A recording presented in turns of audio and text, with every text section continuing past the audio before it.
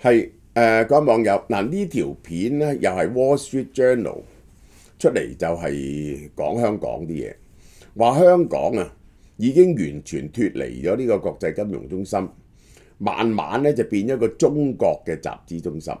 佢咁講有冇根據呢？嗱，我哋睇下呢條片睇下啊。未講之前提提大家嚇，啲榴蓮又到咗啦，有貓山王啊、黑刺啊、D24啊、8折啊，全面8折。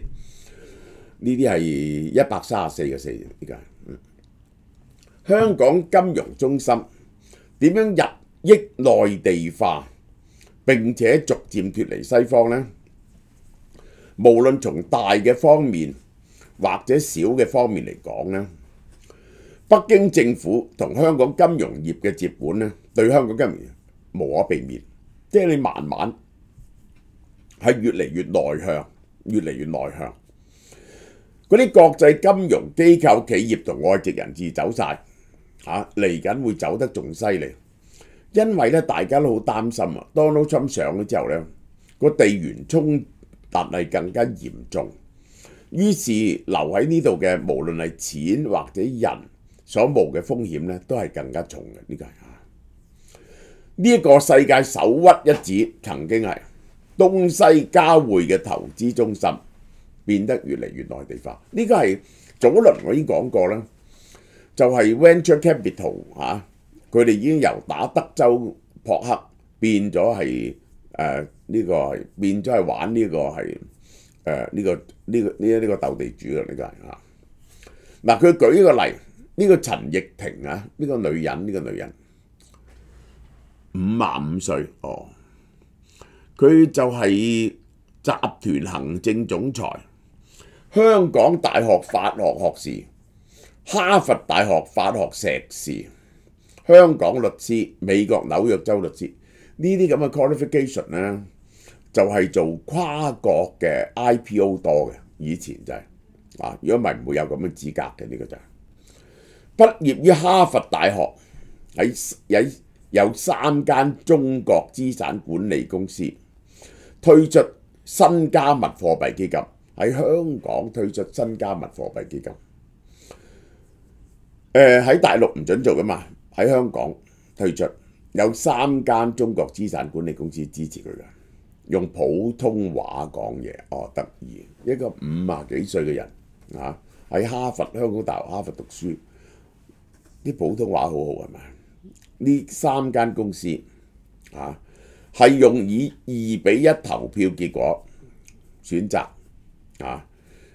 講普通話，而唔係英語，亦都冇英語或者廣東話嘅翻譯可以咁唔 friendly 嘅，我都唔明。在場嘅幾個西方人靜靜喺度睇，有記者問：你聽唔聽得明佢講咩？佢哋搖下頭，表示冇聽到。喺今年嘅香港 IPO， 大家睇下外資嘅參與係點？外資不但止喺中國嘅 IPO 冇參與，連喺香港都唔參與。外資銀行今年嘅 IPO 只係得1/5有外資銀行參加啫。2年前呢係一半嘅，我可以話俾你聽，5年前呢係幾乎係100% 有外資銀行參加。債務資本銀行呢個嗰啲trade 嗰啲 debt 嗰啲債券中資銀行取代西方銀行，成為收入最高嘅銀行，最賺錢嘅銀行。嗰啲外國投行曾經喺香港賺好多錢嘅，而家呢個收入大幅度下跌，已經呢佢哋呢啲美國尤其是美國公司呢，呢啲跨國公司好現實嘅，邊度一冇錢賺呢就裁員。咁於是呢，佢哋嘅業務就唔再做投行啦。投行係做咩㗎？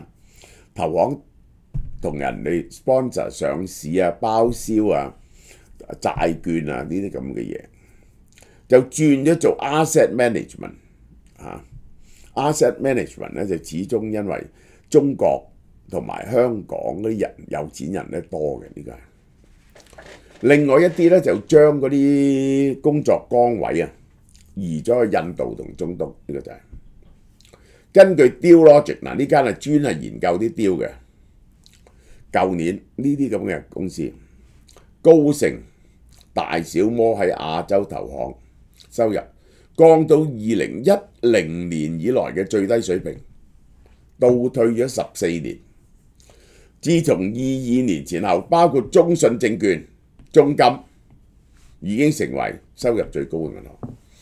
唔係你聽見嗰啲鼎鼎大名嘅大摩啊、高盛啊呢啲，變咗係呢個係中信、中金，一個來自西方嘅某華爾街銀行投行嘅業務主管，佢感覺喺香港係被孤立啊！啲人全部講普通話，而喺中資銀行呢個競爭力呢好激烈，呢個依然係世界一流嘅城市，但係你唔可以叫佢做國際城市。你最緊要你就係去呢個蘭桂坊睇下，即係以前周街鬼佬喺度飲酒，而家呢唔敢留喺度，因為你成日捉間諜啊！咁同埋香港嘅成本好貴，如果冇生意做呢，點解要留喺度呢？中企嘅高管認為咁講法荒謬啊！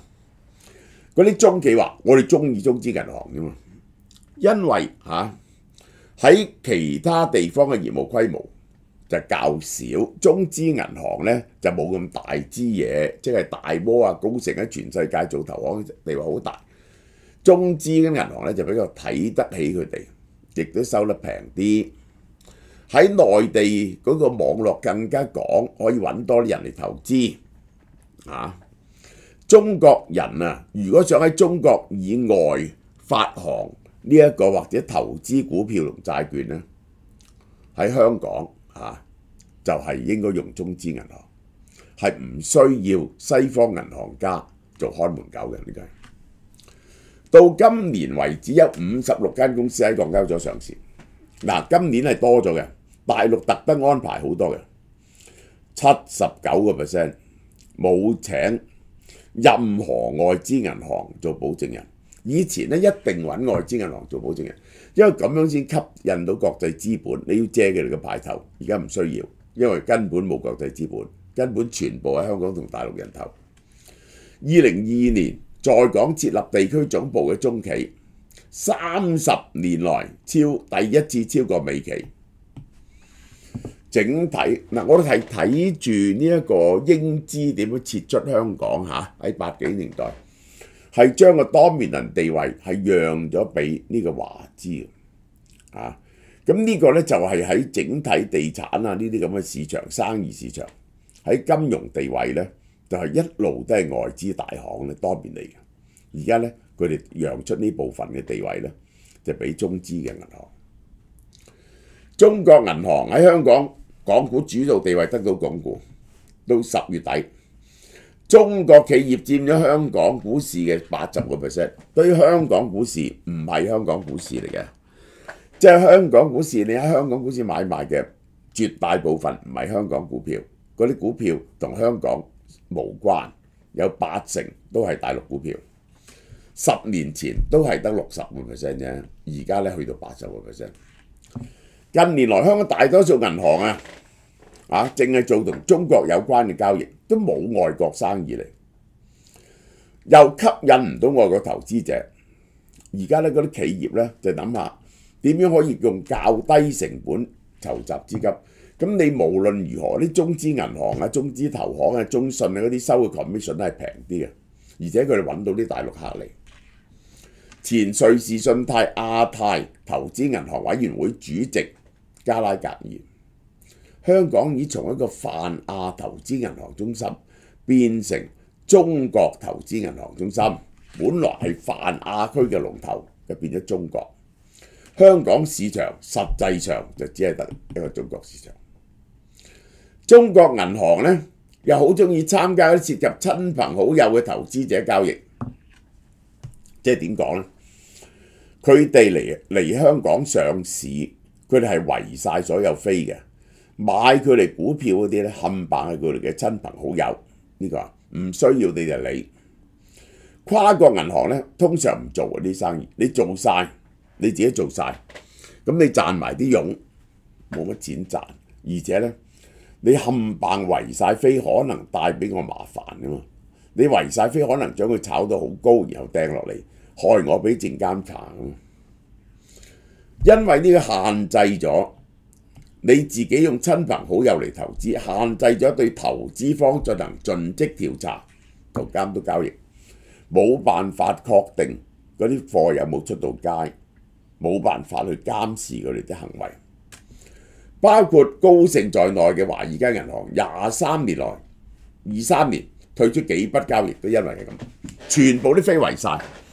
即係呢一個咧，就以前唔會咁嘅，以前咧一定咧係賣出街嘅。呢個係中國銀行家俾外國，對於外國銀行一定要揾獨立投資者，喂，好緊要，而唔係淨係喂做得成就得啦。你令我乜嘢人買啫？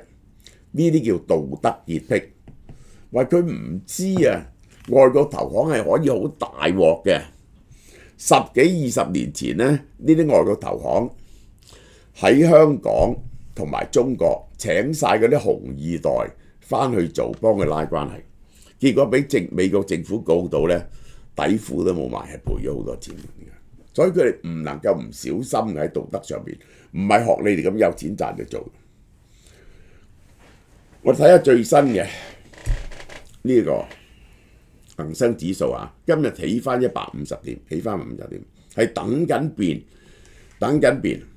過去呢幾個月啊，係佢最高係去到21,000點，最後嗰個月，而家跌翻19,000幾點，最高去到23,000幾點。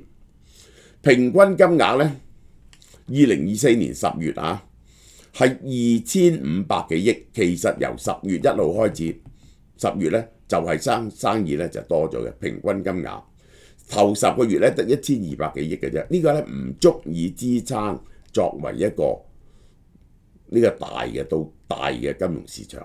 呢個1,200幾億係好少。我哋睇恒生指數長啲咧，最高嗰陣時咧喺2021年嗰陣時咧見過31,000點，而家咧19,000幾點，最低嗰陣時咧見過15,000點。乜嘢情況之下香港嘅股票會再大跌呢？就係呢一個美國如果調轉頭加息，呢個就好嚴重，同埋人民幣走弱。好啦。2024年前3季香港翻咗啲新㗎，有45隻新股集資，509億，新股數量較2023年前3季嘅44隻增加咗2%，融資總額107% double 咗。嗱，2024年頭3季嘅 IP 呢嘅 IPO 數目，第一嘅係邊個呢？納斯達克1,129億。紐約交易所900幾億，印度600幾億，香港500億，上海288億。嗱，上海係跌咗落嚟嘅，點解咧？因為自從委清咗證監會主席之後咧，佢查你啲數。呢個香港前10大嘅 IPO， 香港結果上咗啲乜嘢咧？大家睇下，美的消費品市場。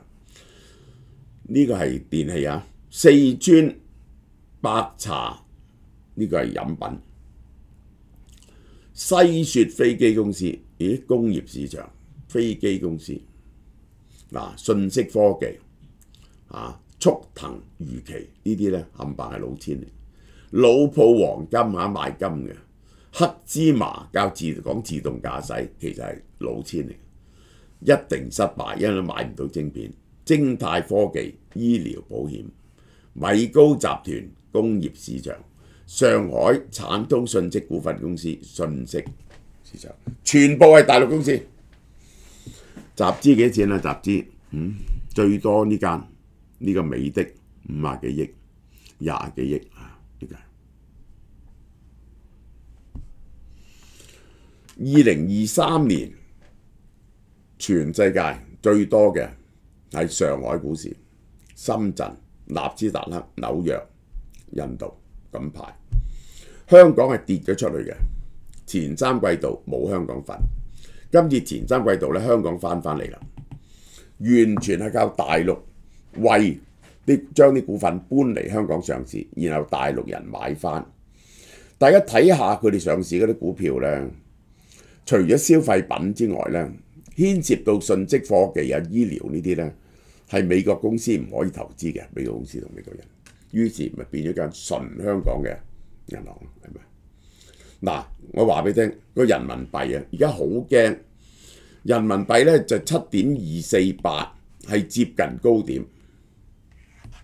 咁多年來破咗呢個高點呢，我相信 Donald Trump 呢，如果宣布加息嘅話呢，唔係加關稅嘅話呢，人民幣起碼都上到8。人民幣上到8呢，港股就會再跌㗎啦。好嘛？呢段講到呢度。好啦，嗱，羊腩煲呢又嚟啦，尤其是對於體質虛弱、易感寒冷嘅人嚟講呢，有顯著嘅暖胃驅寒效果。大廚系列嘅古法羊腩煲，冇味精，冇添加劑，羊腩肥美，肉嫩而唔腥。古法烹調，自製秘汁，慢火熬製，做出嚟呢醬香味濃，仲有馬蹄筍冬菇，可以加枝竹嚇，加白飯都唔錯。解凍後將食物由包裝袋倒入去個器皿入邊，慢火加熱，煮滾就可以食啦。秋冬進補，食暖粒粒嘅羊腩煲。網店及門市啊，而家正熱賣900g 啊，即係2磅，198蚊，好食，3、4個人食啊！呢個係話食一餐飯，直淥加啲菜落去，淥啊加啲枝竹落去，係好好嘅一餐，真係應該係。